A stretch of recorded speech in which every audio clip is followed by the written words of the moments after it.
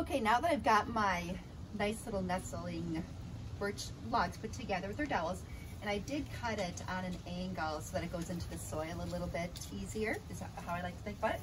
I'm gonna nestle them in. I'm gonna show you exactly what I like to do. So all I'm doing is bringing it into my pot.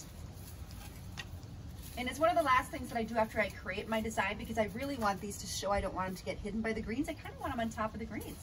So you see what I'm doing is I'm just taking the logs and just kind of nestling them in as a little grouping of birch logs together. So 2, 3, 4, 5, however many you want. Line them up, do them on your window boxes. Make smaller ones, make bigger ones for your bigger installs. And there you go, guys. I hope you enjoy it. And I kind of like it with 2, so I'm actually gonna pull this one out. So there you go, fun idea. I hope this inspires you to do something fun. Thanks and have a great day.